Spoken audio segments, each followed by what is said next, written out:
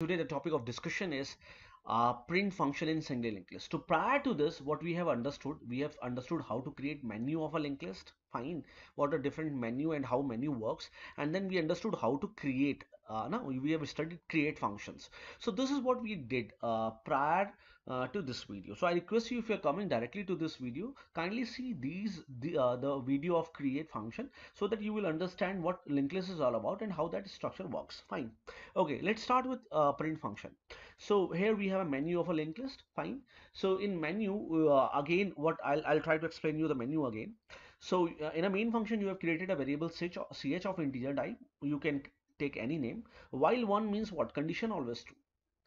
Condition always true, because anything other than 0 is always true. So if you put 1, it is always true. Now you have print 1, create, 2, print, 3, insert, 4, delete, 5, exit. This is what the menu is all about. When you go to the restaurant, you have a menu where something is written at 1, 2, 3, and 4 and 5, and you know order accordingly. You just say to the waiter that bring 3 or bring item number 4. So this is what the menu is all about. But here we don't have any kind of dishes. We have a linked list. So we have the menu is create, print, insert, delete, and exit. Create we already did. Now our job is to print. So what we'll do, what we'll press, we'll press 2. It is asking me enter the choice. No, somebody is standing in front of me and asking me what is the choice.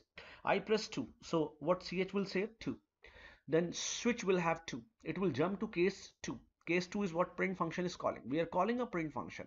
So this is how that function is calling, that menu is working. Fine. So I'll jump to this print function. So we have already created our linked list. So I'll just show you the linked list. This. Okay. So now we have many things. We have our linked list also, and we have a structure also. Why it is all about, let me tell you. So we have already created this linked list prior to this video in create function. That there are 4 nodes, 5, 6, 7, and 8. Head is representing the first node, that is 100, and tail is representing the last node, that is 400. Fine. Okay. So how this print function is working, how this code is working. So first of all, you have created a pointer ptr of node 1 type. And what is node 1? This is because this coding is all about.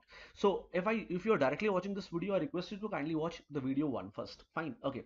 So what we have, the node structure have 2 parts. One is data, which is of integer type, and one is address. And this address is not a simple address. The data type of this address is structure itself. Fine. Because this address is keeping the address of a node which is self composed of 2 parts, data and address. That's why we have created a pointer type next of type data type struct node. Fine. We have created a variable of type node 1 and we have type defined it. So using type def, we can use only node 1. If we'll not use type def, then instead of node 1 you have to write struct node every time. Fine. Okay, so this is what we have to do. So in order to reduce our job, we have created a type def. We have type defined this structure and created by it a name of node 1. Fine. Okay, so let's start with the coding now. So we have created a pointer ptr of node 1 type, and node 1 is what? The representation of this structure. Fine. If head is equal to none, in English, what is head? Again, I am saying it is very important. Head is a pointer which is keeping the address of a node. So head is what? 100. So is head is null? No, false. Condition is false. Why? Because head is having 100. You don't get confused with 5. If somebody is saying what is head, you don't say 5. Head data is 5. Head next is 200. But if somebody is asking her head is 100. Similarly, if somebody is asking what is tail is 400. What is tail data? 8. What is tail next? Null. Fine. So this is what you have to keep in mind. You don't get confused with all these things. Fine. So finally what happened? So you have head is equal to, so if condition is checking, is head is equal to null? Condition is false. Condition is false. So condition is false, will not print this. Find else. We'll go to the else part. Now in else part, you did, you are using a for loop. And in for loop, what you did, you have initialized ptr with head. If somebody say what is head? 100. So ptr is now having 100. So ptr and head are pointing to the same node. Ptr and head are pointing to the same node, head node. So what is there in ptr? 100. What is there in head? 100. So first part for loop, first part initialization done. Second is condition checking. Is ptr is equal to null? Is PTR not equal to null? Yes, PTR is not equal to null because there is 100. So condition becomes true. When condition becomes true, where you go? You go to the coding part. So in coding, what you are doing? You are printing PTR data. And what is PTR data? 5. So what will happen? 5 will get printed and this tab will give the space. Fine.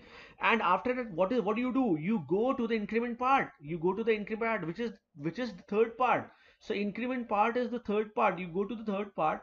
And what you are doing? You are putting PTR is equal to PTR next. This means what? You are inserting in PTR next. So what is PTR next? 200. So the new value of PTR will be 200. So PTR will come to the 200 part. Fine. Now PTR is representing a node having address 200. Now you will again check second part. Is PTR not equal to null? Yes, PTR is not null because the value of PTR is 200.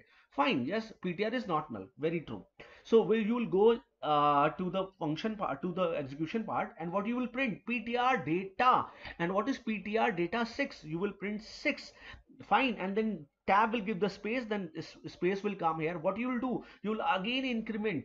PTR is equal to PTR next. PTR, you will put PTR next. What is there in PTR next? 300. So PTR will jump to what?